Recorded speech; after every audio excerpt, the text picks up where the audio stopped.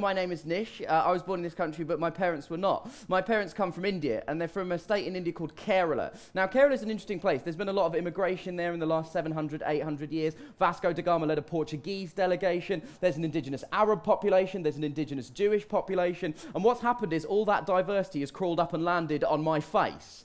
Because this is an ethnically ambiguous situation, ladies and gentlemen. It looks like I've gone to a costume party dressed as everyone, okay?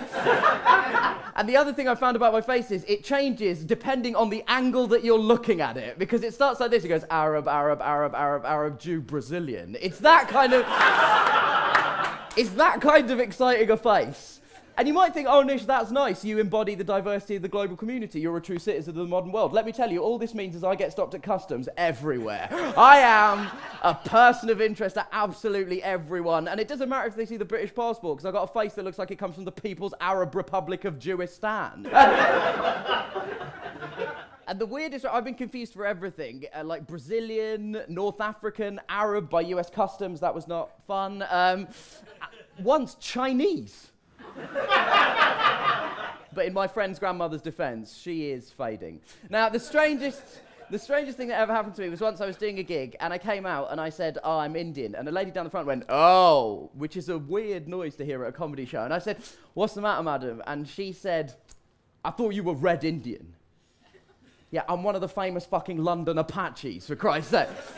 And I was incredibly offended, not by the comparison, because they're very cool people, but by the fact that she's the phrase Red Indian and not Native American, which is so offensive. Because you know there was a period in European history where explorers went abroad going, oh, everybody looks Indian. Because they got to Jamaica and they were like, these people are West Indians. They got to America and they were like, these people are Red Indians. I'm glad they stopped there. That's not an Eskimo, that's a cold Indian.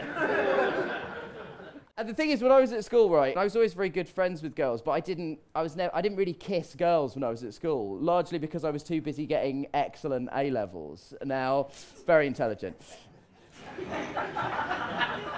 Now, the problem with that is that when you don't kiss girls at school, you develop really weird ideas, and you have no clue about how to interact with them as an adult. A couple of years ago, I got into the television show Mad Men, right? And the lead character in Mad Men is a guy called Don Draper, who's really mysterious. So that's what I thought I'll do. I thought, well, I'll be mysterious. Turns out, I don't know anything about being mysterious, and when I try it, it just comes off as threatening. I once said to a woman with no discernible trace of irony, you have no idea what I'm capable of. All right, ladies and gentlemen, we have got our fantastic headline act for you this afternoon. She's an absolutely wonderful comedian. We performed together in Edinburgh. We've performed together many times since. You're in for an absolute treat. So let me start again. Give me the lowest level of applause that you can possibly muster. Lovely. Now raise it up. Now incorporate whooping and cheering and hollering. And please welcome the wonderful Vikki Stone!